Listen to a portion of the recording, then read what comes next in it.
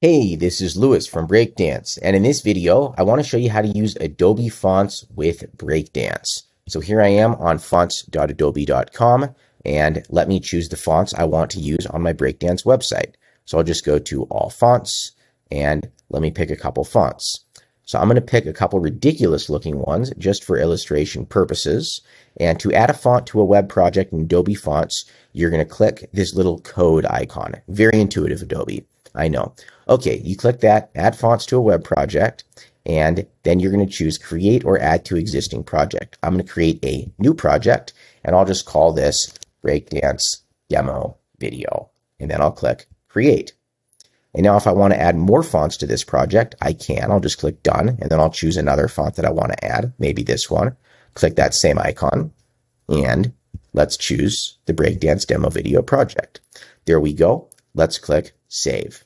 And now Adobe Fonts is going to give us some HTML code. We don't need all of it. We only need the URL to the CSS style sheet that contains the fonts.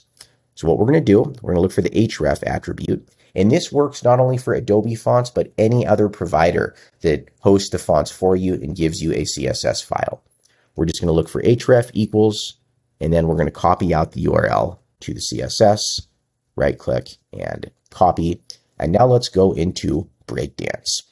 And in Breakdance, we're going to go to the ... menu, Preferences, and then Custom Fonts. And then we're going to go to Use Fonts in External CSS. Click Add External CSS. And now I'm going to paste in the URL that I copied from Adobe Fonts. Now I'll click Add, and it's going to auto-detect all the fonts that were in that CSS file and make it so I can use those in Breakdance. Let's click Save Fonts. And then let's just close the dialog. And now we can use those fonts in Breakdance. So let's set it up. I'll go to the ... menu, Global Settings. Of course, you can use these on a per element basis as well, but I recommend setting your typography globally. Go to Typography, and let's, for our heading font, choose one of the fonts we just added. And since Breakdance loves you, Breakdance puts the fonts that you just added right at the top of the list.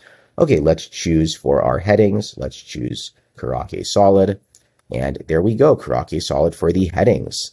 And for the body text, let's choose Lust Script Fine. And there we go, Lust Script Fine for the body text. That is how to do custom fonts from Adobe Fonts or any other provider that gives you a CSS file in Breakdance. This is Lewis from Breakdance, and thank you very much for watching.